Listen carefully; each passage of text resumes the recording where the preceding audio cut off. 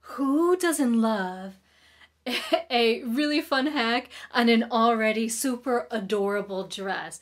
You all, this is the new dress from Thoughtful Creativity that she just made for Project Dress a Girl 2022, and it's got some really fun pockets, but I did hack the neckline on this dress to give it kind of like a fun little detail up there. Isn't that cute? And it was actually pretty easy to make. Let me just mention that down in the description box, you'll be able to find the link to Elisa's video where she shows you how to put this dress together, because you're definitely going to need that. So now let's talk about this neckline. There's a couple of things that you're going to need to make a neckline like this. The first thing is you're going to need some beads. Now I picked up these beads from Joann's, and it's their Pop brand. It's a rainbow bead and it's about 3/8 of an inch wide. Even though this bag isn't going to tell you anywhere where the actual size is. So you're going to need your beads, and you're also going to need some wide bias tape. Now I had to make my own bias tape for this dress because, well, I needed bias tape that was going to be wide enough for me to sew onto the dress and then to slip those beads right on into my bias tube, for lack of a better word. Last year I actually made a video on how to make a whole bunch of continuous bias tape. It's super quick, and you can find that video right up over here. But in a nutshell, you're going to need 3-inch wide strips that are cut on the bias, and then you're going to turn that into double fold bias by folding the two ends in towards the middle and then folding it again in half, to end up with tape that is about 3/4 of an inch wide, which is perfect for us to sew on and then slip these beads in. So now let me show you how to put it all together. My dress is nearly constructed, but you can definitely finish this part of the dress while it's still, you know, just the one front piece.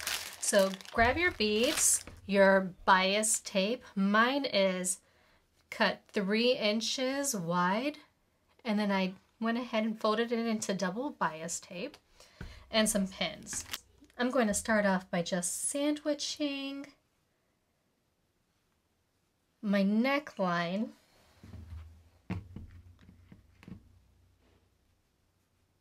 in between the bias tape.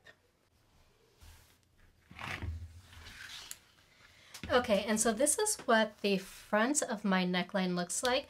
I'm going to sew close to this edge, starting here, back stitching, and coming all the way around. And then I'm going to give it a nice good press so that it keeps its shape.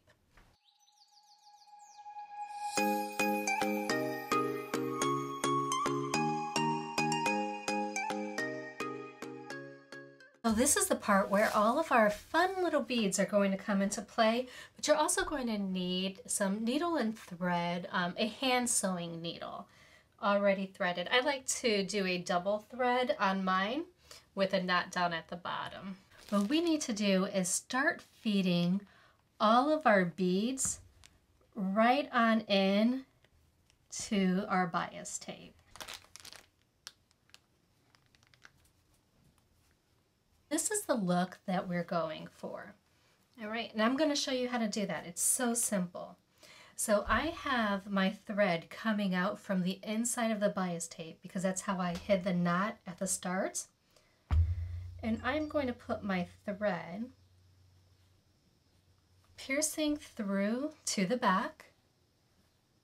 You see that? And then I'm going to bring it up towards the top here, and I'm going to pierce it up towards the top, and actually that's a little far over because my bead is right here. You see that? So I'm bringing it through that top and then back through the bottom here, and I'm going around that bead, and I'm bringing my needle back out the other side. Okay. Let me pull that out. And then when you pull this tight,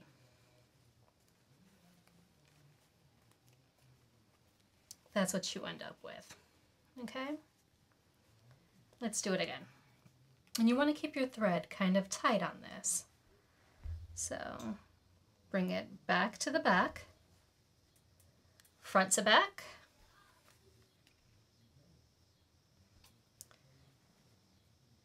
Pinch the top around the needle or around the bead like that.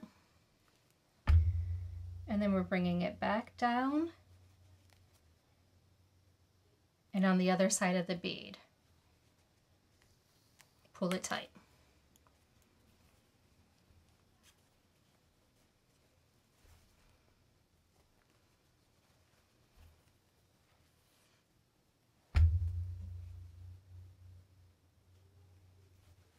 Front to back.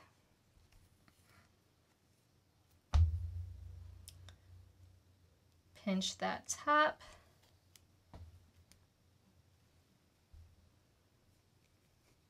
And then put your needle back into the bias tape and around the next bead.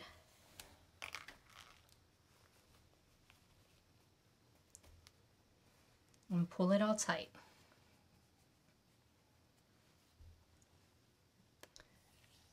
Okay.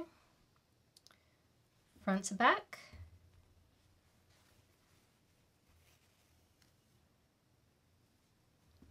Pinch the top, put the thread from back to front,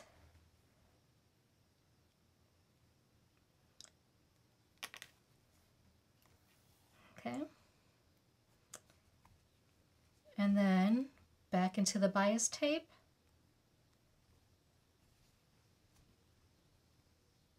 and on the other side of the bead, the next bead. Pull it tight.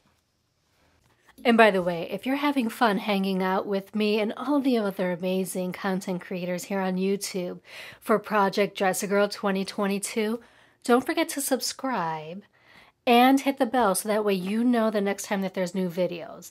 Because we've got a whole lot of videos all month long planned for you all, and that's going to include pattern hacks, new dress tutorials, and all kinds of fun things that you're not going to want to miss out on. And I think this is actually going to be my last one here.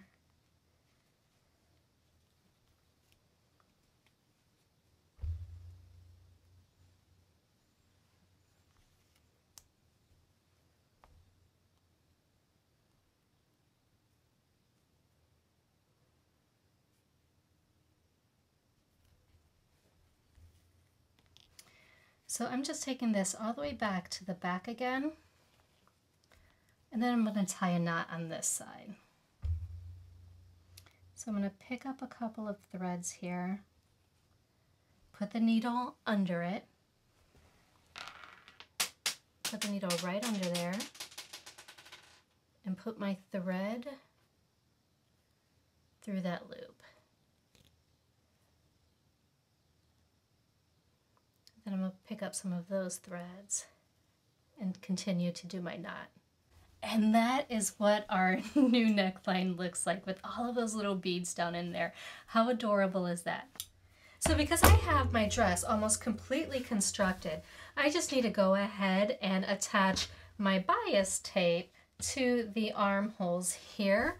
However, if this was one of the first steps that you did, you can go ahead and finish off the rest of your dress like you normally would using Elisa's tutorial over on Thoughtful Creativity. It's almost like having jewelry already on your dress. It is so cute. Now, one thing just to quickly note, since I used a wider bias tape, this is 3/4 of an inch wide, I ended up extending the length of my straps just because I felt that when they were a little shorter, it looked a little like it was on the stubby side because of the width that I had added. So I did lengthen my straps. Overall, I really think that this dress is going to be one that a little girl is going to love to wear.